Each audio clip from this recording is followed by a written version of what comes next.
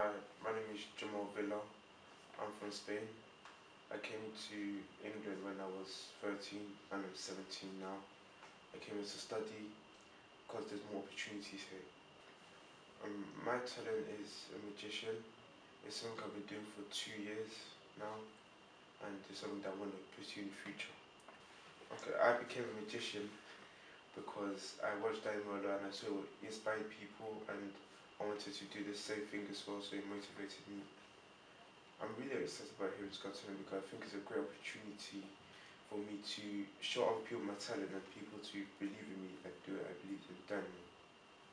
I'm very confident I can win this competition because all my friends and family have been telling me that I'm really good. Even my bullies in secondary school come up to me after and tell me that I can win it. And being a magician gives me so much confidence to go on.